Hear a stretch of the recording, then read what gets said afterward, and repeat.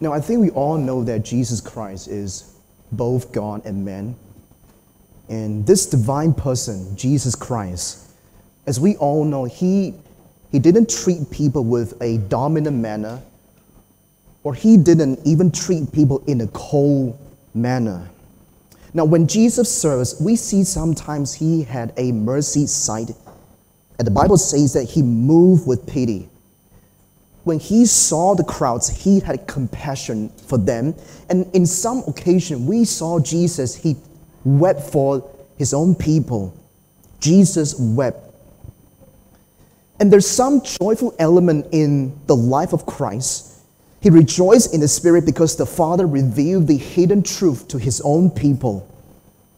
And Christ also joyfully protected and kept his people.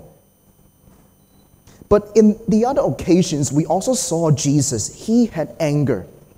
As we all know, he was angry with those Pharisees, scribes, who defied the temple in the Gospels.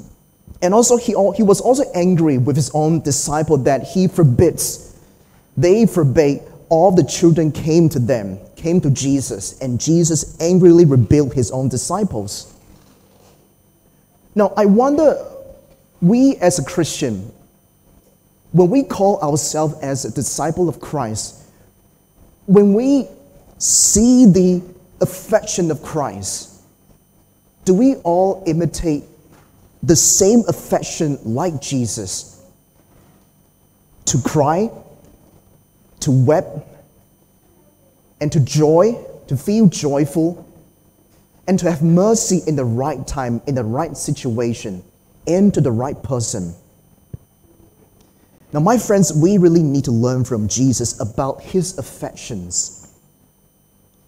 As we turn to the book of Philippians chapter 1, verse 8, if we look at verse 8, you will see that, "For God is my witness, how I yearn for you all with the affection of Christ."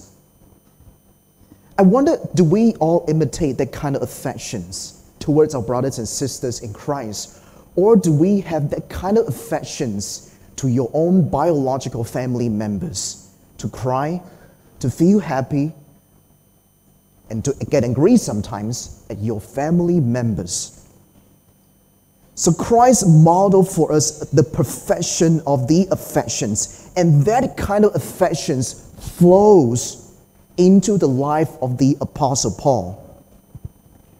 Now, the Bible describes Paul's close relationship with the Philippian church. He constantly remembering and praying for the church. But he also rightly says that our prayers need to be centered on the affection of Christ. Because most of the time, our prayers is just merely speaking something. But sometimes we forget that prayer also, it is a way to speak to God, to express our feelings, thoughts, things happening around us to God alone. So in this way, in prayer, we can actually express Christ-like emotions, affections of sorrow, joy for the church. Now, with that being said, do you rejoice when there is truth being preached in the church? Do you get angry when the church is committing sin? In your prayers, do you shed tears for your church? In a word, do you have affection and feelings for the church, like Jesus or like the Apostle Paul? Now, we all need to follow Paul's example to have that kind of affection for the church, to be mindful for our family in Christ. So today, I want to encourage all of us, including myself, that we all need to learn to pray for the church, often with Christ's affection.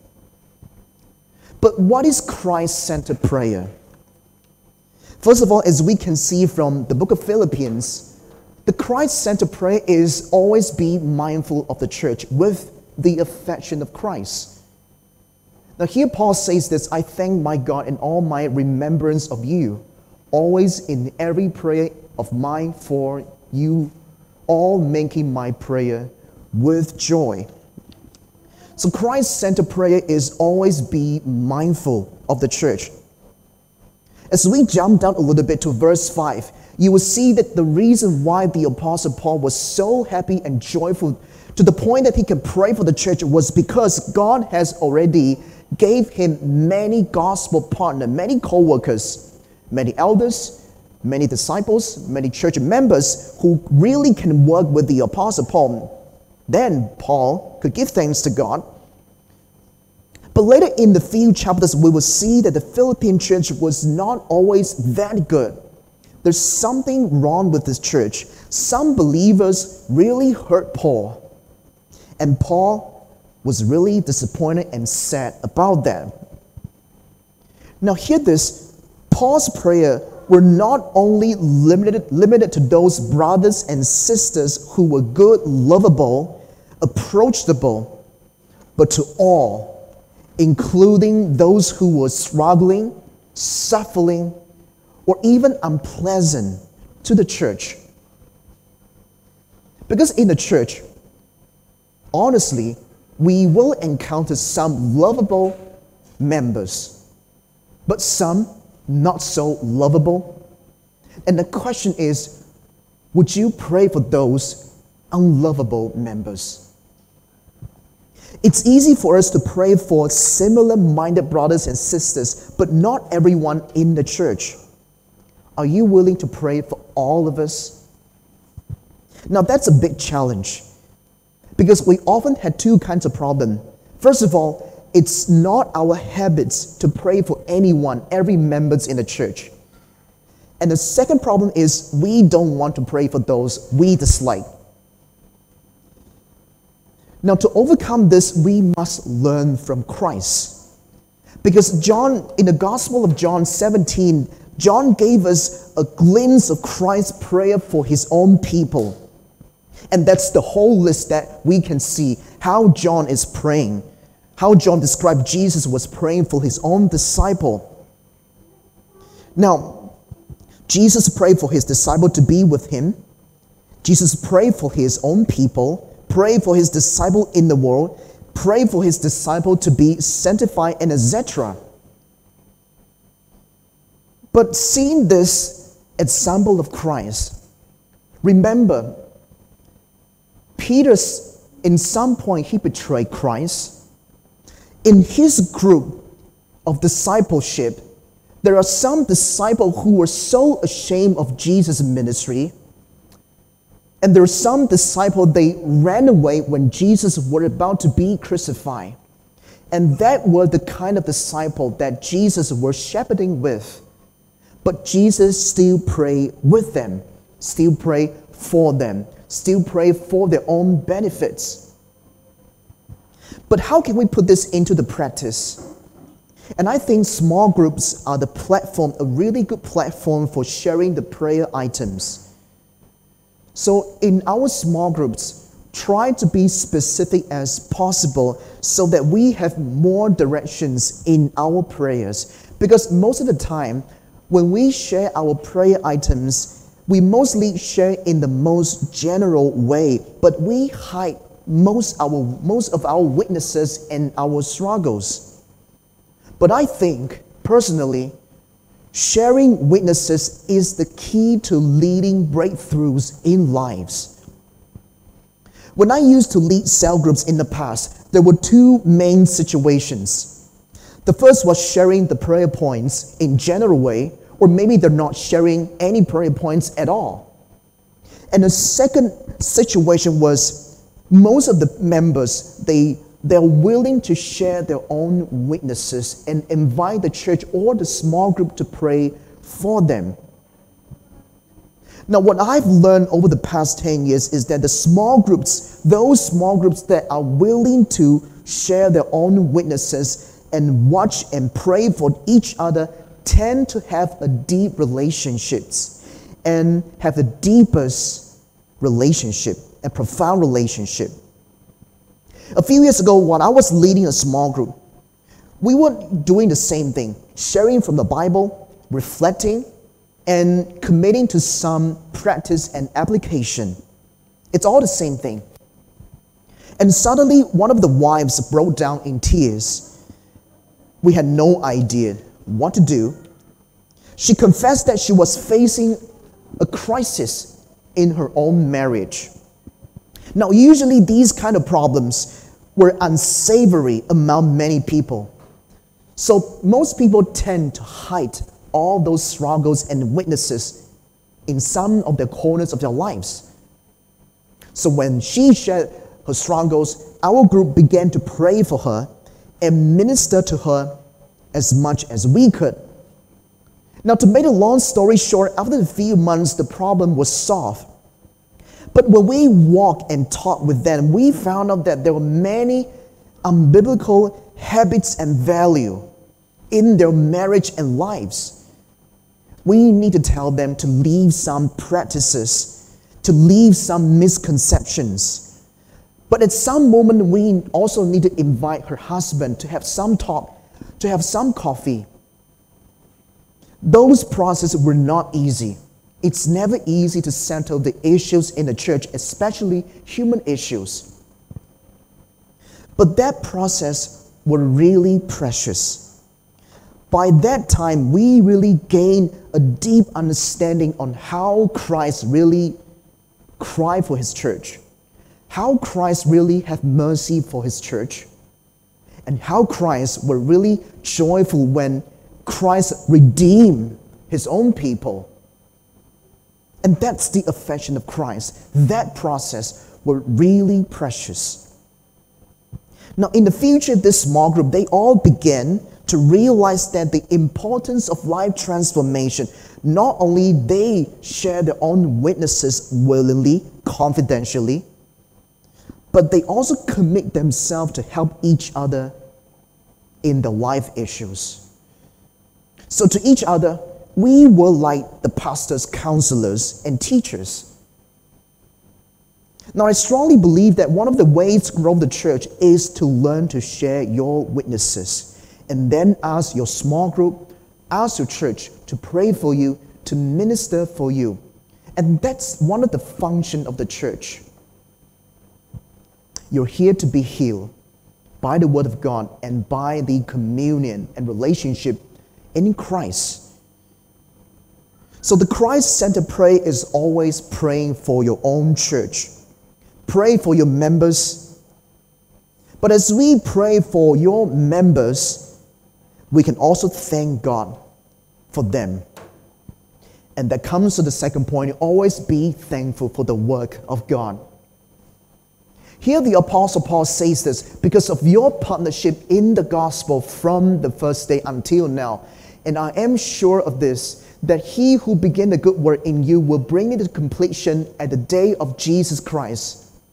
It is right for me to feel this way about you all because I hold you in my heart.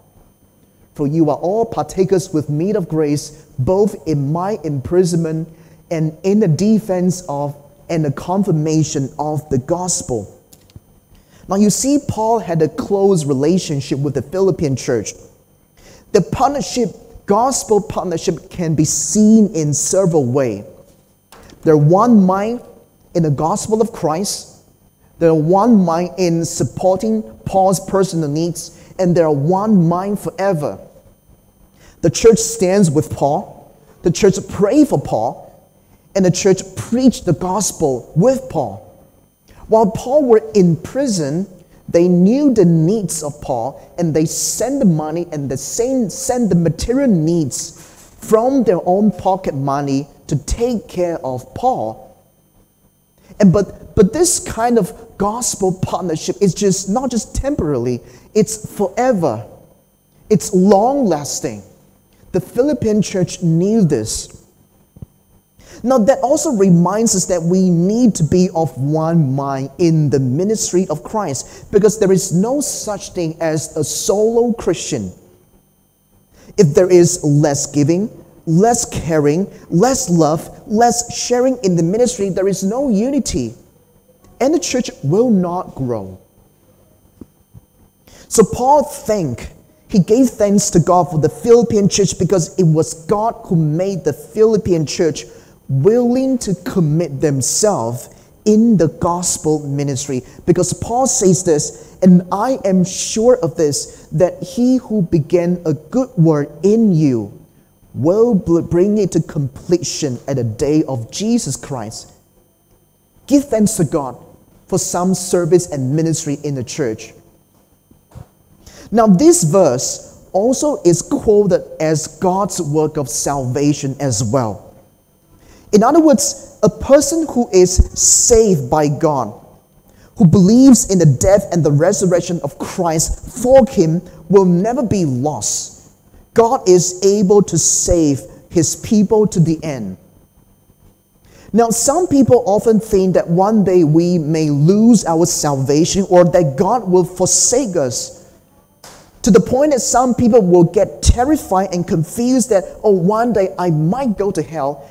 One day I might lose my salvation in this Christian's journey.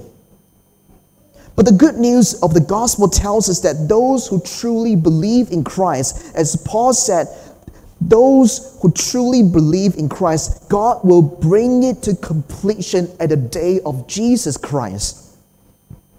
Charles Spurgeon has a wonderful explanation to this in the context of God's creation. And he said this, where is there an instance of God's beginning any work and leaving it incomplete? Show me for once a world abandoned and thrown aside half-formed. Show me a universe cast off from the great potter's wheel, which is God, with the design in outline, the clay half-hardened, and the form unshapely from incompleteness. So just like how God created the world and continues to protect and keep it, so God will not leave us when we come into Christ, believe in Christ. And God says this, He will bring it to completion at the day of Jesus Christ. That's the best proof that God will keep you in Christ until we meet our Lord Jesus. Now here is the gospel. My friends, if you are troubled and doubtful in your faith journey, this is a solid confirmation to you. If you have repented of your sin, turn from them and trust in Jesus Christ with all your heart, you will always and forever be saved in Christ. But for those who are still exploring their faith, the gospel of Jesus Christ is a gospel worthy of your trust. And I pray that God will open your eyes and believe Jesus Christ as your Savior. However, God does not just only keep His people forever.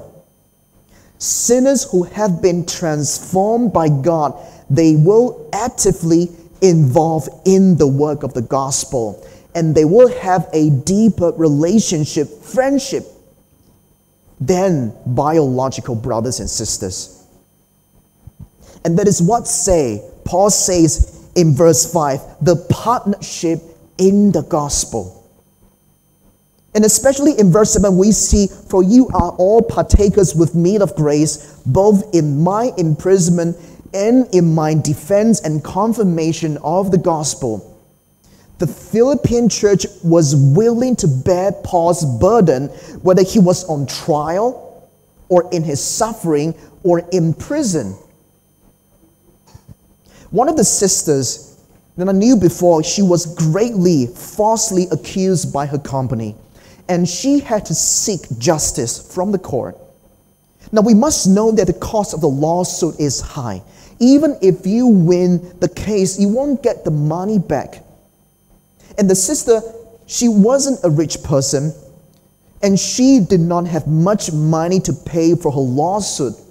Many lawyers refused to defend for her. And only one Christian lawyer said that, tell me what's going on with your case, with your problem, and I will handle the rest. And furthermore, you know what? The pastor of a church never missed the sister's lawsuit. And the sister was confused, and she told pastor, hey pastor, you're so busy with visitation, teaching, mentoring, counseling, and every stuff in the church, you don't need to come to visit me in the court. And the pastor responded in this way, my dear sister, I don't really know the details of the law in this case, but I only know one thing. You are my sister in Christ, and I need to be there to support you in the court. She was touched by this, and later on she learned that the whole church had been praying urgently for this matter, supporting financially material needs for the sister. In the end, she won the lawsuit and proved her innocent. Throughout this process, the church shared these sisters' pain and suffering. Now, compared to Philippian church, we must confess that how changeable we are. Unlike the Philippian church, today we are taught that my business is my business, not your business. The Philippian church shows us that the church business is your business. We can reflect on how is our consideration of our church members. Are we grateful, like Paul, that he gave thanks for the service and the ministry of the church? Are we like the Philippian church, taking up your burdens onto my shoulder and saying that your business is my business? As Paul said, it is right for me to feel this way about you all because I hold you in my heart. Do we all hold each other in our hearts? Now, my friend, let us learn to see the work of God in the church. Give thanks for the church members because we are saved by the grace of God, because that's the work of the salvation of God. And second, give thanks and praise God for the brothers and sisters who sacrifice themselves for the church. Now, we not only remember the church, give thanks to God, but we must also pray for the growth of the church. We need to pray for the growth of the church. Here Paul says this, and it is my prayer that your love may abound more and more with knowledge and all discernment, so that you may approve what is excellent, and so be pure and blameless for the day of Christ, filled with the fruit of righteousness that comes through Jesus Christ, to the glory and praise of God. Now here can be our prayer point. We can pray like Paul, love may abound more and more with knowledge and all discernment. Now that's not to say that the Philippian church had no any action of love. Paul was praying for the quality of love would continue to grow. Don't stop loving. Keep growing. Keep committing yourself into the church and keep loving. But why is it necessary to add love to knowledge and discernment? Think of a scientist who has all knowledge. Think of a teacher. Think of a pastor. Think of everyone who can have all knowledge. A scientist can design and create different kinds of technologies. But if the scientist does not understand human needs, the product, the technology he creates will only satisfy his own desire, but it will be a disaster for the mankind. Likewise, Christians who are filled with much biblical philosophical knowledge, but do not love, that will only be a noise. That won't edify the church. So conversely, we cannot have love without knowledge and discernment, because that would turn love into a blind love. But in any case, love is the most important thing. When our knowledge grows, when our discernment grows, our love must grow. But our difficulty is we find it hard to grow our love. We find it hard to love people. But in Paul's prayer, he shows us the way to increase the love. Paul prayed for love to increase in two areas. in knowledge and discernment. And they are the ways, they are the tools for us to increase our love. Now, this knowledge is not a general knowledge like bio, math, science, and etc. But Paul connects this kind of knowledge with God. It is a knowledge of God, the knowledge related to God. If you turn to the book of Colossians, chapter 1, verse 19, you will see that Paul says, "For in him all the fullness of God was pleaded to dwell." Any riches, any knowledge, any wisdom, anything, all of the things and graces and blessing are in Christ. Proverbs 1:7 also says this, "The fear of the Lord is the beginning of the knowledge." So if you want to increase your love, you must learn from Christ. Because true knowledge, true wisdom only can be found in Christ. And Paul goes on to pray for the growth of love through discernment. It is the ability to distinguish between good and evil and to make the right judgment accordingly. To do the right thing, to say the right thing, and to choose the most valuable thing for people.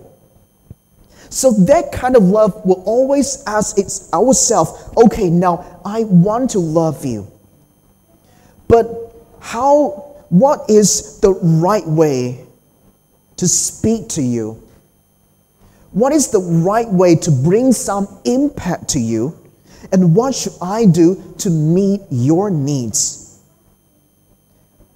And then our love will have a direction, because we don't just randomly love people. So my friends, true love is not blind. Love needs to know how to serve, and love needs to be taught with knowledge. Having said that, unless we serve with love, all knowledge and all discernment we have, it's all noise and a waste. Because Paul said very clear in the 1 Corinthians chapter 13, verse 13, "So now faith, hope, and love abide. These three, but the greatest of these is love." Paul defined love in many ways, as we have just read from the scripture reading section just now. He defines love in this way. Love is patient and kind. Do we apply our knowledge and make discernment with patience and kindness? It does not envy or boast. Do we envy our members in the church, or do we boast of having some kinds of knowledge? It is not arrogant or rude. Now, we might have some sharp discernment, but when we express our discernment and concern, do we express those concerns in an offensive and rude manner, with no regards with people's feeling, although that's a good discernment? It does not insist on its own way. It is not irritable or resentful. It does not rejoice at wrongdoing, but rejoices with truth. Love never ends. Now, brothers and sisters, if you add this love to your knowledge and discernment, and I tell you that the growth of the church is just around the corner. Do we learn to love the people? Do we want to love people?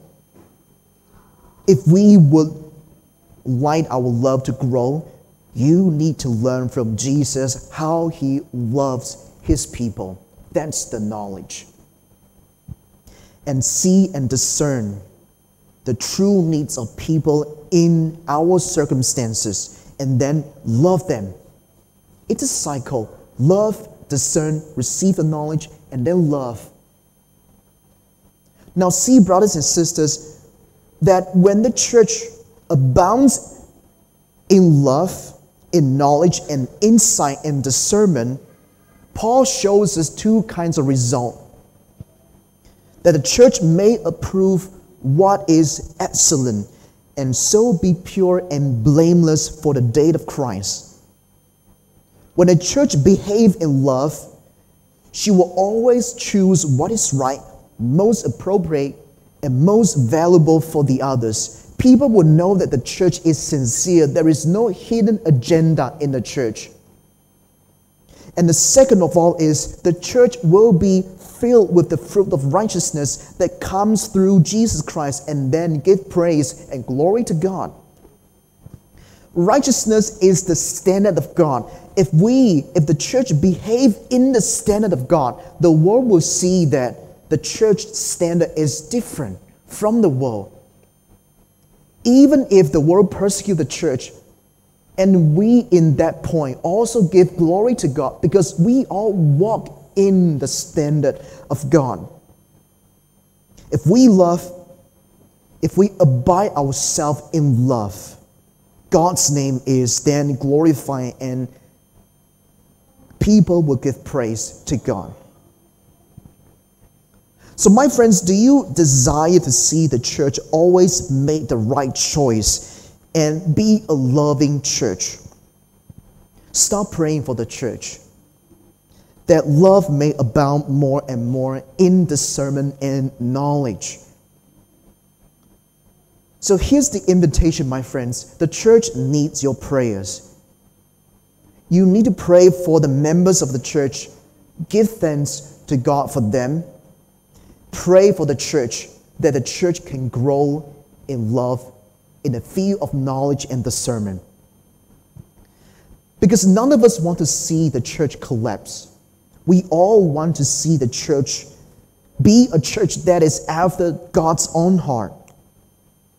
So let's start by praying for each other. From this day onwards, follow Christ's example in your prayers for the church. How can we pray for the church? Be like Christ. How he feels and have emotion and affections for the church. But what should we pray for the church? Always put your members in your prayer. Always give thanks for them. And always pray that they will grow in Christ. And let's pray together. Father, as we come before you, we give thanks to you of the graces and blessings we enjoy.